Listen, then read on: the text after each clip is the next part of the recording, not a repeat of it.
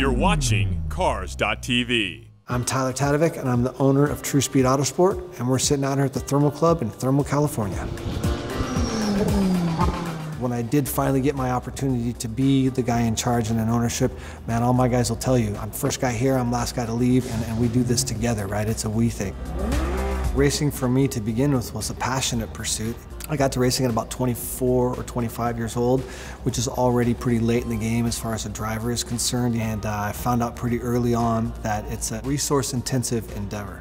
It costs a lot of money to go racing, and I don't come from a lot of money, and so it was recognizing that the first couple of years I was in the sport, I tried to trade work for seat time in a car, and I was able to do that, but couldn't work nearly enough to get the seat time that I really wanted, and as much as I wanted that, it looked more realistic that I could stay in the industry by doing something else, and so I started off as picking stickers, and previous to that, I'd been doing a number of other things. None of those things really panned out for me.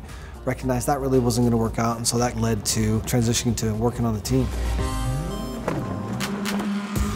Lead by example, right? You got to be willing to be the guy to change the tire or climb up on the trailer and put the awning up. All of those things, if guys see you doing that, A, they appreciate that because they see other guys who aren't, right? Other owners who never get their hands dirty or do anything like that.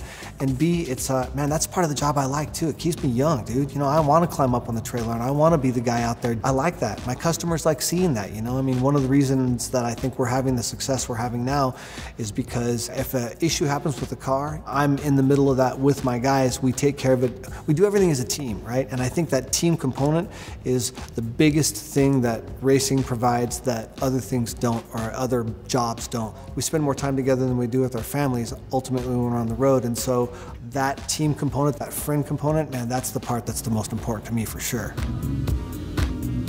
Where we ended up today, there was never really a game plan for that. It just kind of morphed into that. But to begin with, we were a racing team, right? And so I went from providing professional racing services where we tried to win and we had sponsors.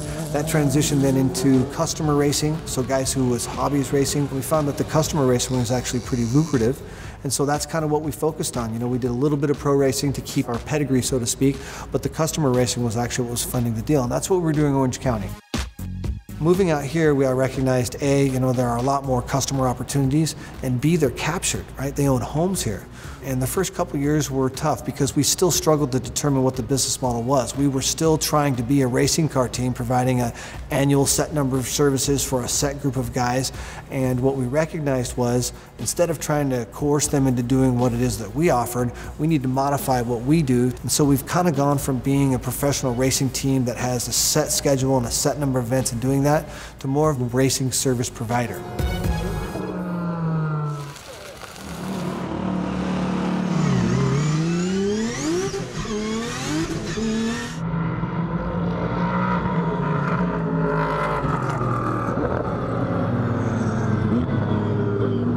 I've been able to take the pedigree of doing all that pro racing and find myself a little niche here out at the Thermal Club that, you know, for the people who want to do this and have never done it before, to work with someone who has experience in it, makes them comfortable, makes them feel like they're not getting ripped off and they're getting the proper product and all that.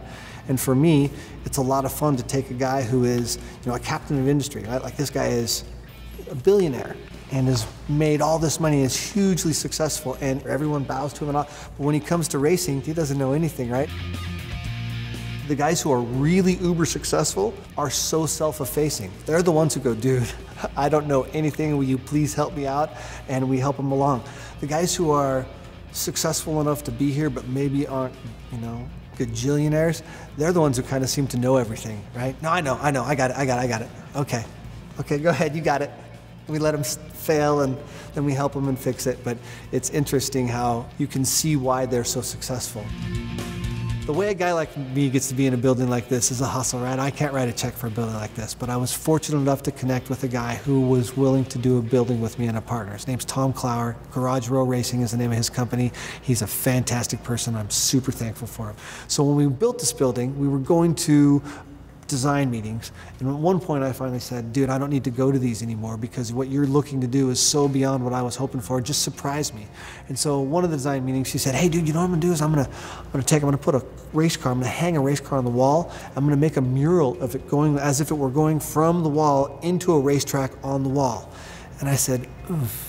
I was not sold at all, and so I'm sure you'll show, but the end result came out pretty fantastic, and it looks like it's going, so the mural is actually of the thermal club, so if you look, the car's on the wall, and then it goes into the racetrack, and at the very end of the racetrack is my building at the very end of the racetrack, so it's pretty cool. It's really Tom's building that he lets me hang out in.